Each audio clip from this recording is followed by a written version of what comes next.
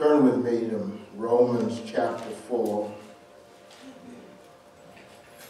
Romans chapter 4, beginning at verse 13.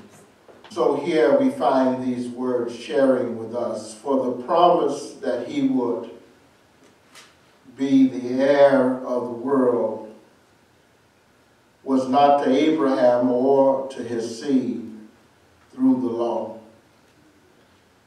but through the righteousness of faith. For if those who are of the law are heirs, faith is made void and the promise made of no effect. Because the law brings about wrath. Where there is no law, there is no transgression.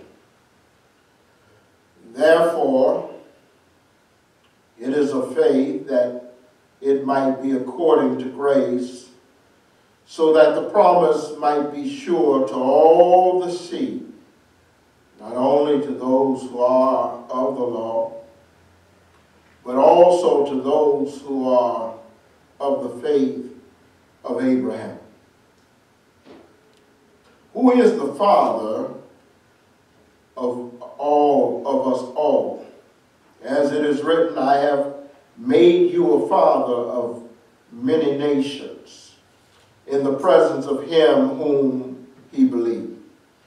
God who gives life to the dead and calls those things which do not exist as though they did. Amen.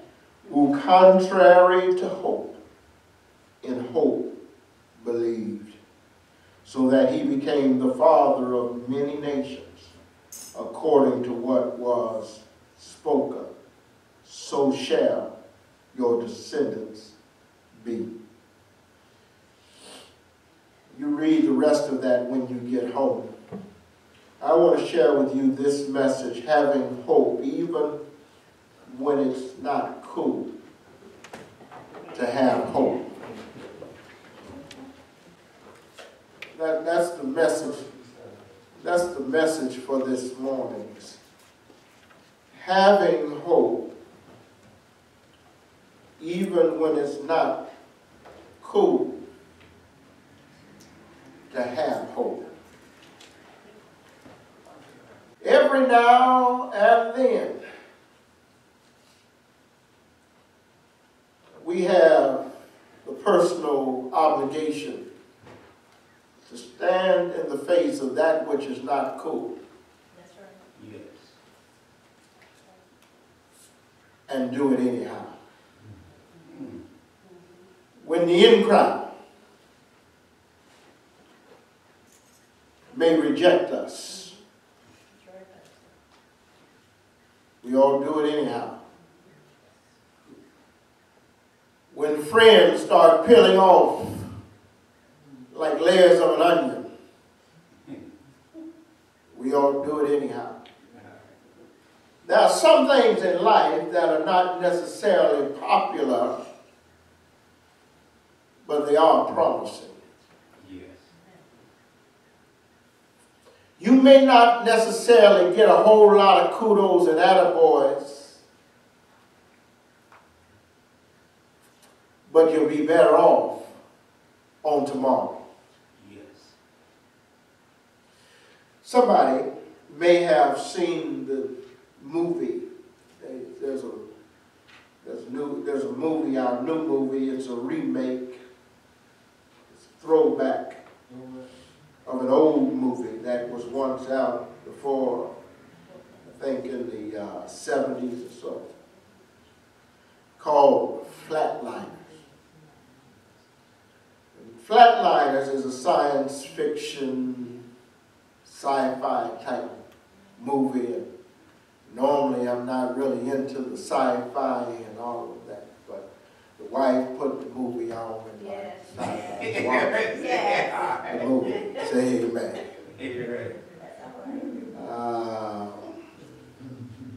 And it's a movie that's about 5 medical students who like to flirt with death. They wanted to to experiment. They wanted to flirt with death without experiencing death. Amen. So, in the course of this movie, a medical student by the name of Courtney is obsessed with the idea of the afterlife and wanting to find out what happens after death. She invites her fellow students, Jamie and Sophia, to join her in this experiment. And they find this unused hospital room somewhere below, and they go there and they take defibrillators that traditionally and normally are used to bring somebody back. They use them for an alternate purpose. They use them to flatline, Yes. take away the heart rhythm Yes. of the individual. She convinces them to do this to her. I know it sounds sci-fi. And she allows them to take away her heart rhythm. And there she is lying on that table with all of these gadgets and instruments and medical equipment.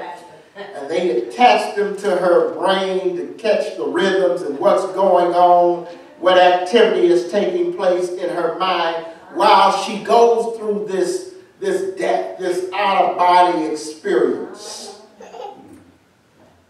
And while she is dead, she's flatlined with no heart rhythm that's going on. They have trouble trying to bring her back. All right. And they all but about give up and conclude that it's over. There's no hope in reviving this girl, Courtney, and bringing her back to life. She had assured them earlier that they would not be held responsible for the experiment. And they go through with it, but they can't bring her back. With heads hung down and with agony in their heart and desperation and frustration, there's one individual who, against hope, continues to maintain a sense of hope. Yes. And that was this kid named Ray.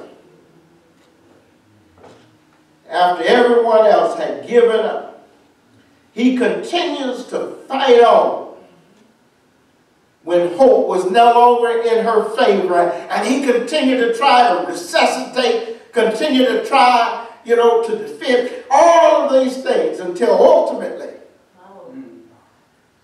with a sense of excitement, she recovers. Wow. And the heart begins to beat again. She's revived. Ray hoped when there was no hope. Ray sounds a lot like Father Abraham. Yes. His was sci-fi. Yes. Abraham was reality. Yes. Yes. It was Abraham. This fourth chapter recalls to our mind that hoped against hope.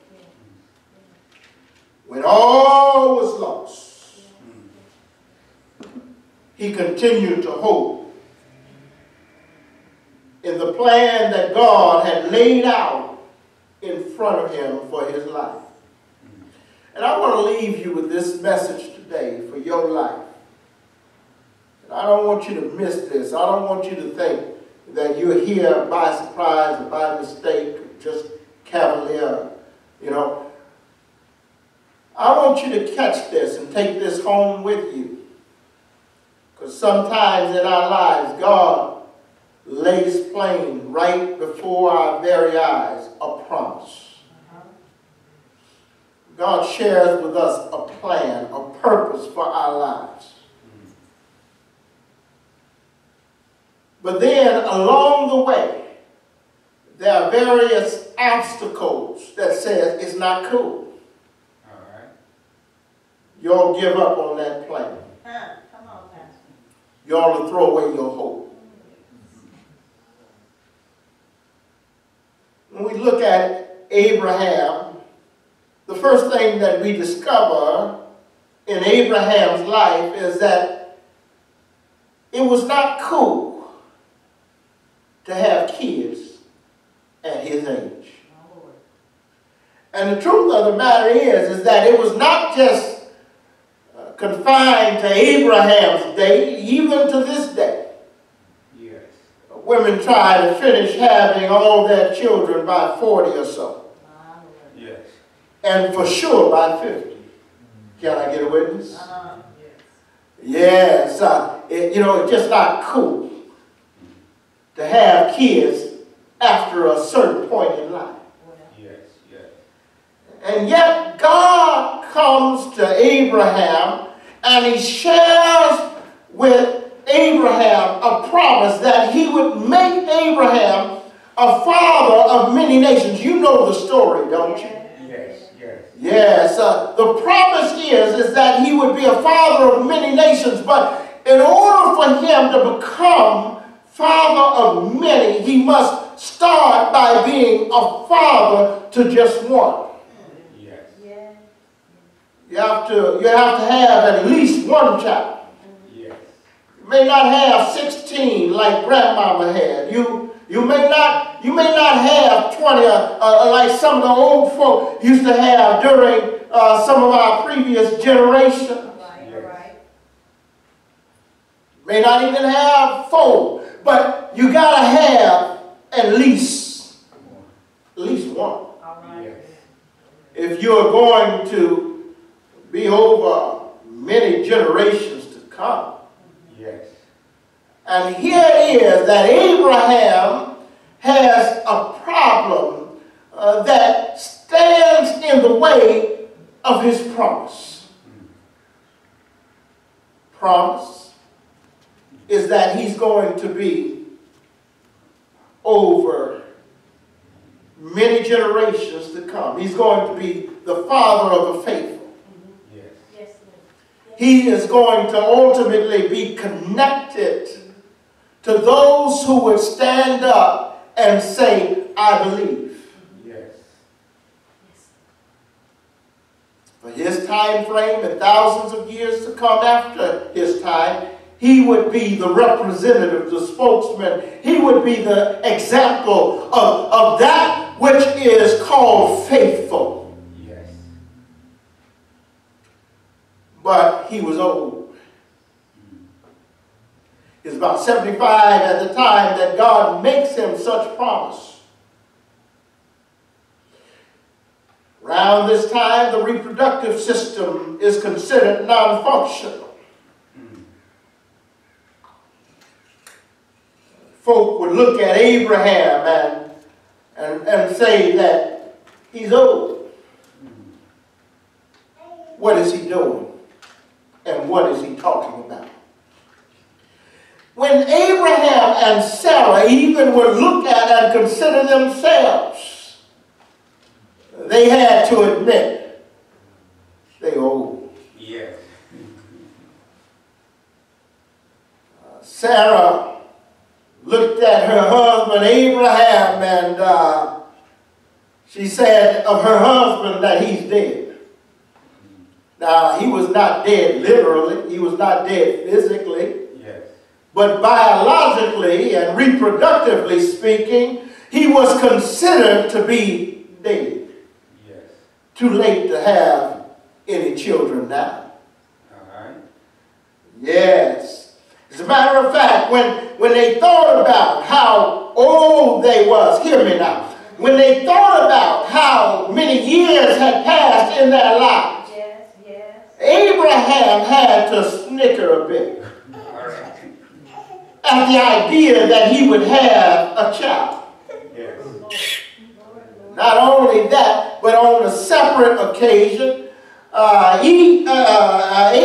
Sarah rather, had to laugh herself. Yes.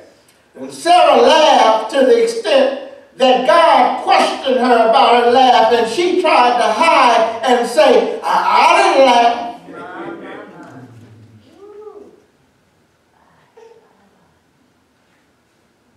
But they realized that it was just not cool Yes. at their age Yes. to have kids. And then time didn't make it cool. He already started out as an old man. Yes. But then some 25 years would go by and he had not yet seen any child being born. Yes. Somebody ought to say, that's not cool. He's been trusting God and believing God by faith that he would provide a child. Yes. And year after year goes by. Yes, there's no child All right. being born to Sarah. No preliminary signs or results. No glimmer of hope on the horizon. And there is this temptation in life to stop hoping and start trying our own home remedies. Yes. Yes. When things don't turn out the way that we anticipate, the way that we have designed, planned, and orchestrated them in our mind. Yes. How we've laid out our business plan, how we have constructed in our theories how it would work out. By about 25, I'd be here. Yes. And by the time that I reach 30, I should be here. And then when I'm 35, I should be over here. Yes. Can I get a witness? Yes. Yes, we all make plans in our lives. And when things don't start adding up, way that we feel life ought to add up, Yes. we sometimes turn to home remedies. Yes. We're all familiar with some home remedies, aren't we? All right. Yes. Had to use some home remedies at my house. Can I get a witness? Yes. Yeah, we're familiar with home remedies. Yes, back so many years ago, one favorite home remedy was turpentine and sugar. Yes. Yeah, some still use boiled water with salt in it. Some of y'all heard of hot toddy, I know. And you can go on and on with all the various home remedies that we have constructed and come up with to help us to get over some of the hurdles of life, to heal some of life's hurts and pains. And so sometimes, we will try some of our home remedies. Yes. Yes, when things ain't healing up fast as we think they ought to. Yes. In the meantime, are Abraham and Sarah still trying to cope with the reality that things are not happening as fast as they had hoped for? So Sarah comes with a home remedy. Yes. She brings Hagar Yes. to Abraham, and she says to Abraham, try this concoction. All right. Yes, maybe God didn't really mean the way he said he meant it. Yes. Yes. Yes, maybe God, had some type of an alternative remedy in mind. Here, take Hagar and you go and you have lie with her and come back with a child. Yes. And Abraham had no problem with that All right. set of instructions. Yeah. Can I get a witness? Come on, He Pastor. had a child. Yeah. He brought that child back and God slapped him on the hand and said, that's not what I meant. All right. When I said that you will have a child, I said that you and Sarah would have a child. Come on, Yes, Pastor. yes. Come on, Pastor. Yeah. Go back to the drawing board and I want you to wait Come on, Yes. Pastor. a little while longer. Time wasn't on his side. Can you hear as the clock is ticking? And he's now approaching 100 and there's no child in sight. Yes, and so now that's where the scripture says that he who against hope Hallelujah. believed in hope. Yes. Lord. Yes, let me see if I can practicalize it. Let me see if I can bring it down to your doorstep. Yes, my brothers and sisters, that's when we come to the final moment of our lives when somebody tells us that we have no other options. Yes, Yes, yes. Come on, Pastor. Yes, you either need to pay the 6 months of mortgage that you're behind All right, all right. or get out. Yes, yes. Come on. Yes, we're going to foreclose on your house Yes. on the 30th. Yes, my brothers and sisters, that's when we find ourselves in the hospital room and the doctor comes in and say, you don't have but 72 hours. Yes, after that, it's a done deal. It's a wrap. It's over. Yes. Yes, that's the moment in our lives. Yes. Yes, when we have all of our bills lined up on the table, yes, and then all of a sudden our supervisor comes in with a pink slip. My. Jesus. And you're looking at all of those bills. Yes, yes. They don't even give you severance pay. Yeah. You're looking at all of those bills. How do you keep hope when there is no hope? Yes. How do you have hope when it's not cool to have hope?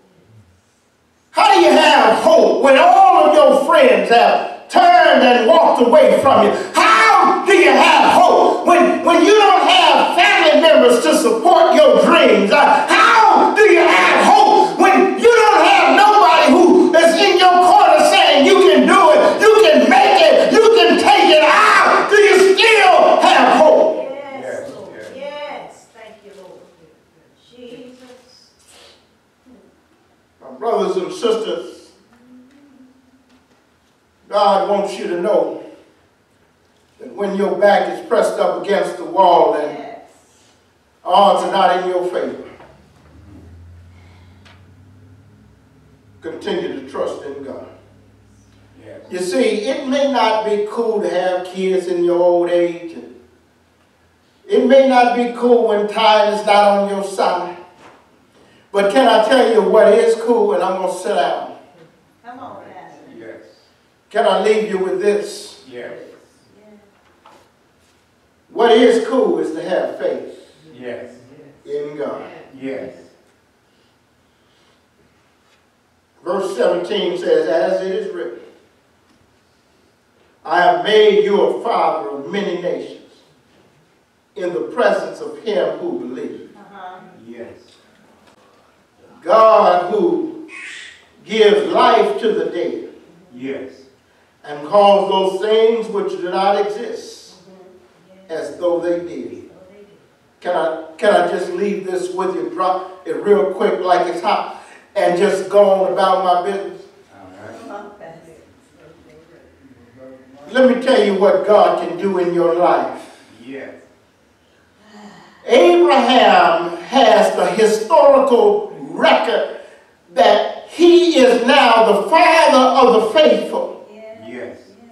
We now look back in history on Abraham, and we all use Abraham as a bookmark in history. We all use Abraham as a stepping stone for our faith. We look at Abraham as somebody that can be an example to us, a mentor. Somebody who can give us hope because of what he has overcome in his life. But it wasn't always like that for him. Yeah. What? Yes, he, like you and I, yes, had to overcome some obstacles along the way in order for him to get what God has in store for him. He has the testimony today that I have made you a father of many nations. Yes. But this is what God did. Behind the scenes, this is what God was working out. Yes, behind the scenes, God gives life to the dead. Yes. Yes.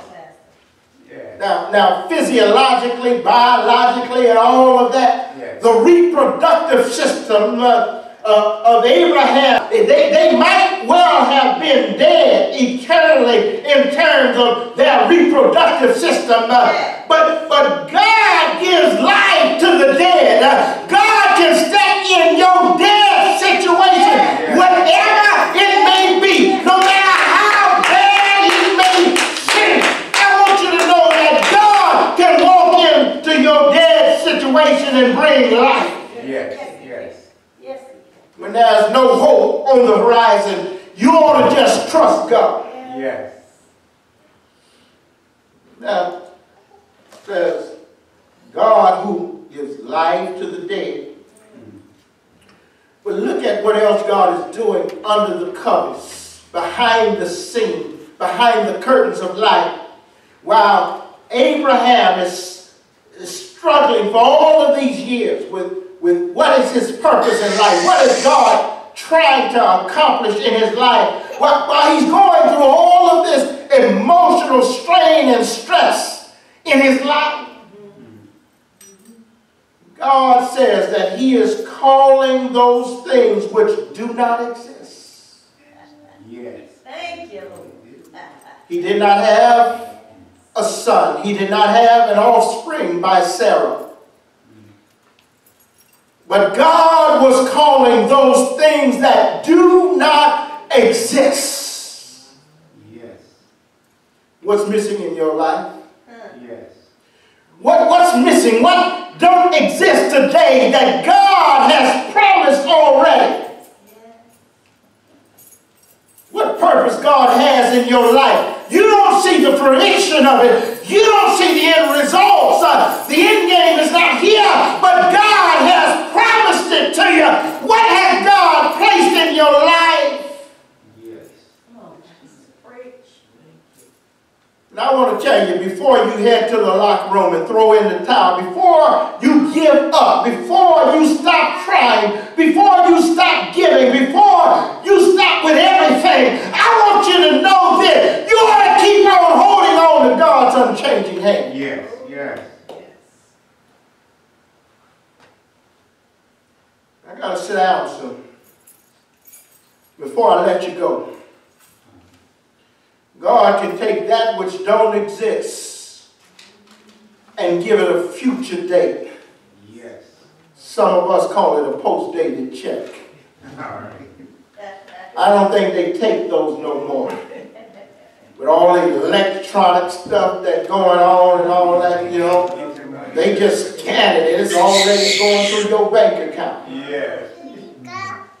But they used to have post-dated check. You write a date on there for a date down the road. You knew the man at the market. You knew whoever, and you just tell them, don't cash this until Friday.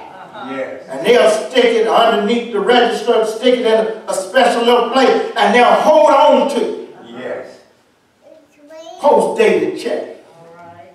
My brothers and sisters, God has invested in your life and in my life a post-dated check. Yes.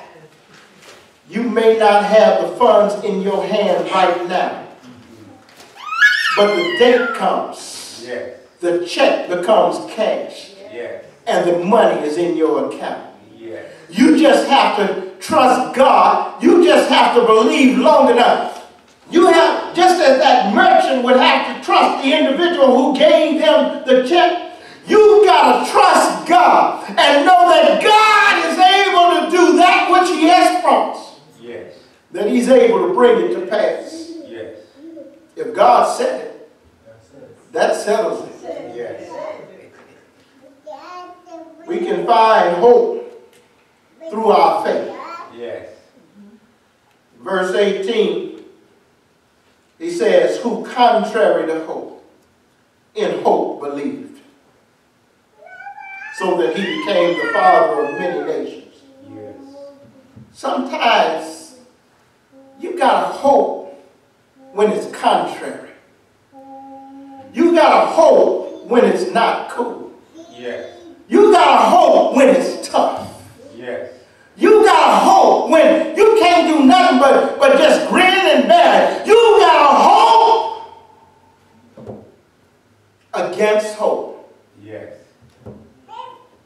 I know in this age in which we live, there are a whole lot of negative folk who are going around saying there's no hope because of the times in which we live, because of who holds office right now, because of this, because of that. There are a whole lot of folk who are saying that you don't have hope. You don't have no reason to have a dream. You don't have a reason to have a vision in your life. But I stop by and say, hold up. Yes. That's great. Who are you listening to for your future? When you finally get done following social media, when you finally get done listening to the politicians, the activists, the news media, and the like, I dare you to listen to him who is able to do all things. Yes. I dare you to stop and listen to him who made the world Yes. and we who dwell in it. Yes. Yes, last time I checked, the world is his and the fullness thereof. Yes. Yes, last time I checked, he owns a cattle of 1,000 hills. Yes. Yes, last time I checked. Yes, God is able. Yes, he is, to make a way out of no way. You go on and testify, baby. Yes, God is able to make a way out of no way. Yes, when all is lost and you're looking like you don't have no reason to hope on tomorrow, when it looks like you ought not get out of bed on Thursday, when it looks like you don't even need to go and lay down on Saturday, I dare you to trust God. Yes. Better be careful who you allow to speak into your life and into your circumstances. There are a lot of folks who are speaking from their own personal perspective with their own individual motives and reason for why they say what they say. But I stopped by to tell you that you ought not put your life on hold for some man, some individual. Yes, you ought not put your life on hold. Yes, can I say it like this? You ought not put your life on hold until a certain president get out of office. Yes, children still need to be fed, educated, and put in school. Yes, there are still things that have to happen in our lives. Yes, we ought to continue to pursue our dreams. It don't matter who gets credit for it. It don't matter whether or not this person or that person look good in the process. Amen. God can raise you up. You don't put your life on hold and say, I ain't going to let him get credit. You keep on hoping when it seems like there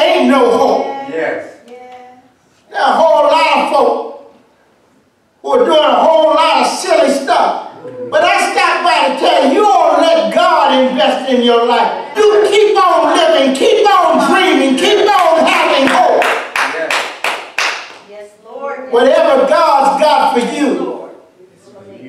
it's for you. My hope is built on nothing less than Jesus Christ. Yes. Can I get a witness in here? Amen, Pastor Darling. I don't have time to finish this thing. I got to cut it off. Yes, I got to cut it off.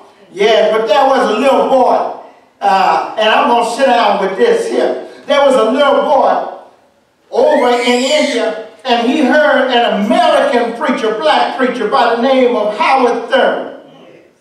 He heard him preaching over in India. And one night after Howard Thurman had preached, Howard Thurman and his wife, Mrs. Thurman, had went to bed. They were in bed. They were resting and recuperating from the day's activity. And there they heard at the door was a knock on the door.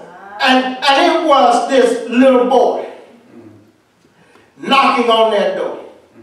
Very strange. Little boy, all by himself, not accompanied by his parents, but he, all by himself, went to them and found them, searched them out, and knocked on that door. All right.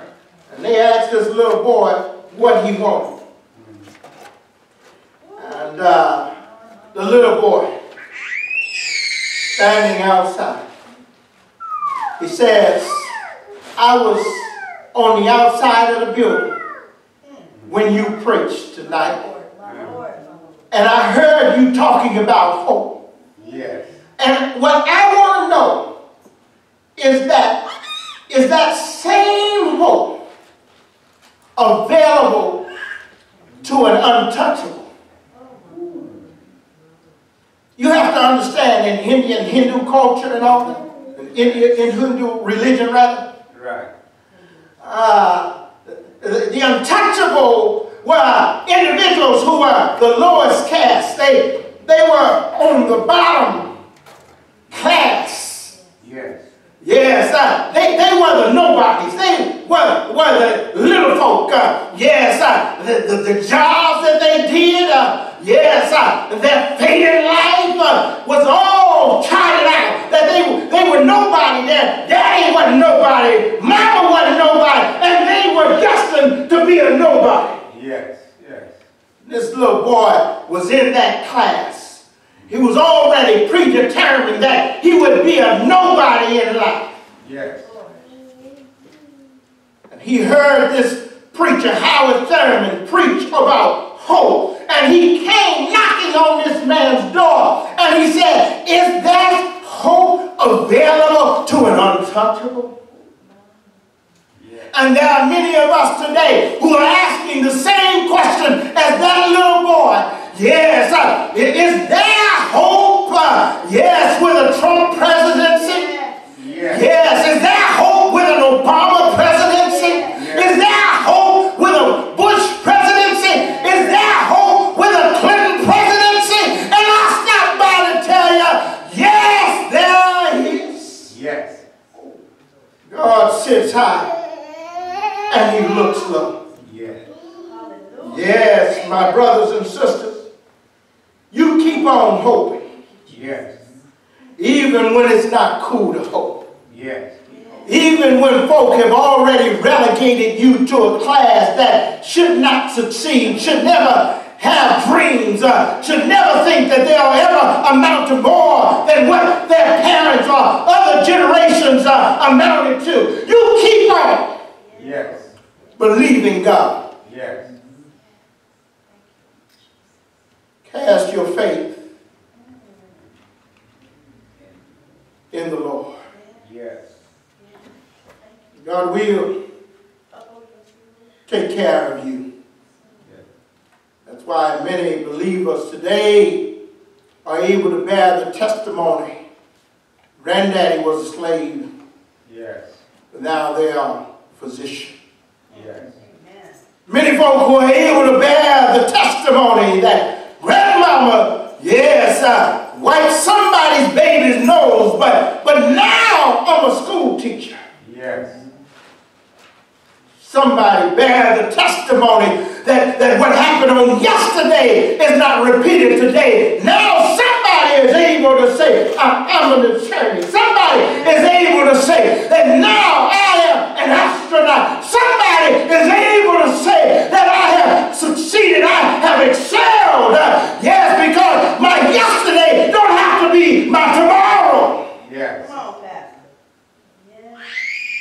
keep hope alive.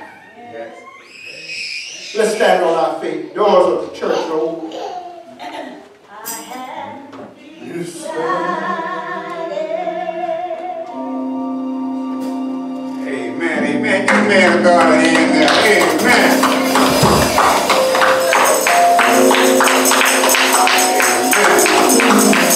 Great word this morning, and I guess this is the way we start the year off, with faith and hope. And we got all our faith in our Lord and Savior Jesus Christ. So now let's bless someone else according to how we've been blessed. In Jesus' name, amen.